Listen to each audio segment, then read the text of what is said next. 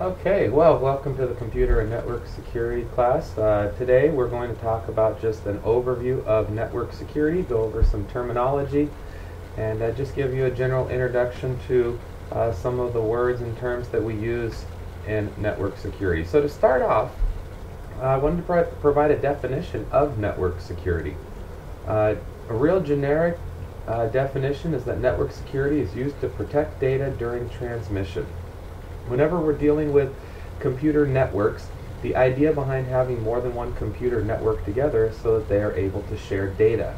Whatever kind of data this may be, this could be a client computer communicating with a web server. It could be FTP, file transmission from one computer to another. It could be chatting. It could be sending email.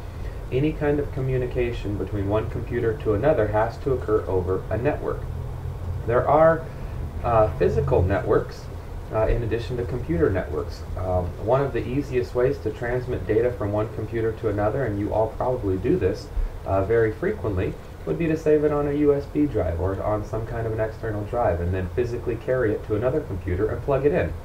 This does form some kind of a network, but it's not going to be the type of computer network that is always available or mostly available that we will be talking about for most of the semester in this class.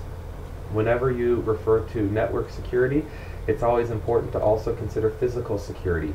And a lot of times, network administrators will not consider that. Most computer networks, especially server rooms, are going to be secured behind locked doors. There may be additional security with multiple keys, maybe some biometric readers to be able to get in. They all also will be on elevated floors. This would help if there's any flooding, that the servers would not have any threat, or at least it would take a while before the water would get high enough for them to threaten some of the servers. And then the racks that the servers are on are also filled top to bottom, which helps with this as well. So we need to make sure that we are securing it not only against digital attacks, but we also need to make sure that our networks are secured against physical attacks as well. Internet security, another term used to protect data during transmission over interconnected networks. Hopefully you all have learned the difference between a network and an internetwork. We have one large internetwork that we refer to as the internet, and all this is just a huge network of computers that are connected from all different areas of the world. We have a lot of smaller networks, local area networks, metropolitan area networks, personal area networks, where we have devices connected, computers connected in a much smaller environment rather than the internet, which is our wide area network, or one of our wide area networks encompassing the entire world. Some security concepts here, just an overview of them. A security attack is any action that compromises the security of information owned by an organization. This doesn't necessarily mean that the data is stolen, it just is a compromise. I'm sure that you all have received emails from whether it be a university or your bank, a credit card company, a nonprofit, somewhere where you have an account where you have to log in with a username and a password, and you get an email occasionally that says some of these accounts may have been compromised. We're not sure if they were or not, but it seems that there was a breach of security. And then they ask you to change your username or your password because of that. It usually isn't something which is too drastic that you would really need to change a lot of personal information. Occasionally, a banking website may be attacked or be compromised, and so the bank may ask you to change your password. Sometimes they'll also reissue credit cards. I know that I have had credit cards reissued from banks if they think that my credit card number may have been compromised in some kind of an attack. And then they just deactivate the existing account information so that you're not able to get into it until you change it. Now, one problem that comes up with this is if the attackers are intelligent enough to realize what's about to happen, and then they already have your existing account information and they go in and change it after the bank or whatever website says, hey, you need to change it right now. So it's important when you get notices like that that you respond to them as quickly as possible. so that there's no risk of a second attack, possibly by the same person or maybe by different people on your account at that point. Security mechanism is designed to detect, prevent, or recover from a security attack. And then the last bullet point on this slide, a security service, enhances the security of the data processing systems and the information transfers of an organization. A lot of security, a lot of network administration plays into protocols, and not just communication protocols like you learned in the OSI model or the TCP/IP model, but they play into protocols and documentation, making sure that when something happens, that it's very, very well documented to make sure that it's not going to happen again, or that the risk is mitigated so that it's very less likely to happen again. So it's a constantly learning game. Good network administrators are difficult to come by, and they typically stay at organizations for a long time. They should be very well compensated because they have the keys to the kingdom, so to speak. They are in control of that network, and they have the ability to take it down or keep it up. And sometimes it's not their decision whether the network is going to stay up, but they really are good people that companies need to have. These good people on their side to make sure that they keep their networks as secure as possible and hopefully keep them up. The difference between a threat and attack: a threat is a potential for a violation of security. It exists when there's a circumstance, capability, action, or event that could breach security and cause harm. This is just that there's something that might cause a problem and we need to fix it. You all are very, very familiar with this. Every operating system on the market has potential threats, and then they release bug fixes, security fixes, hot patches, whatever the operating system happens to call it, where you need to update your operating system so that it hopefully is going to counteract a potential threat that they have identified.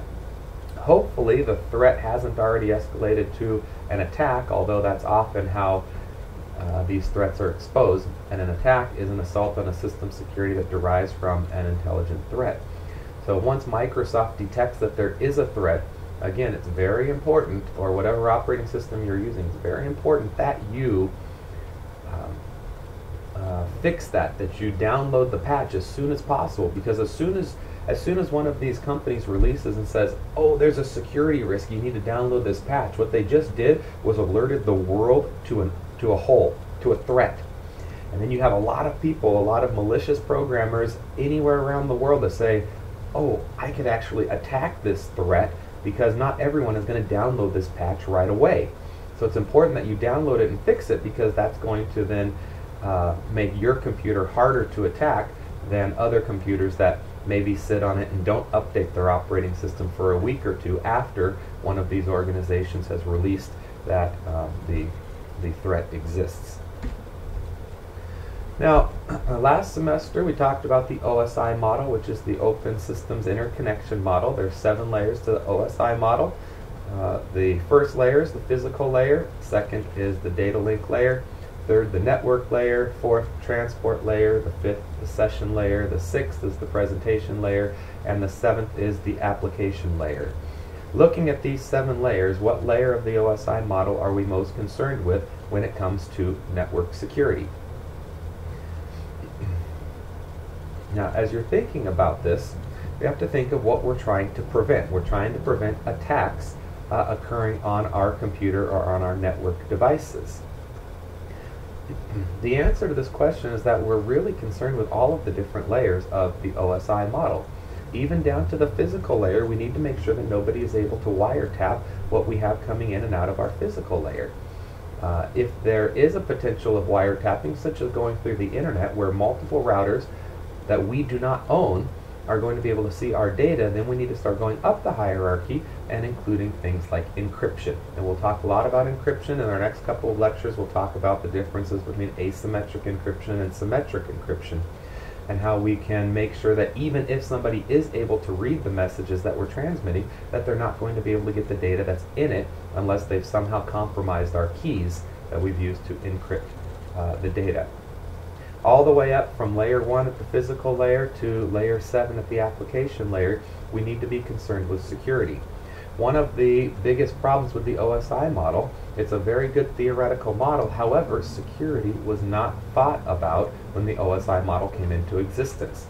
So all of the security measures that we have are actually put onto individual layers after the model was completely designed.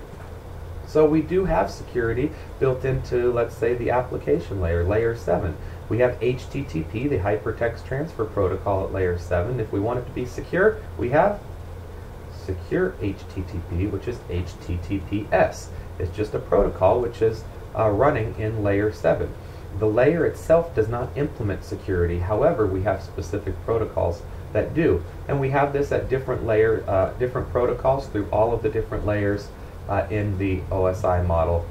We've talked about the relationship between OSI model and TCP/IP, which is the model implemented in the internet. It's the exact same analogy though. We do have security built into some of the protocols that are running in TCP/IP, however, it was not built into the protocol stack, so it's after the fact built onto the protocols. This isn't necessarily a bad design decision though, because there are a lot of applications that don't need the additional security built in. And if we had built security in where it happened on every layer every time, you would have more overhead on the applications that didn't require it.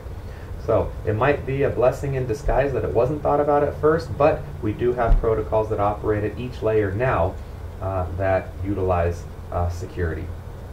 So that gives us a nice introduction, some of the terminology that we're going to be using.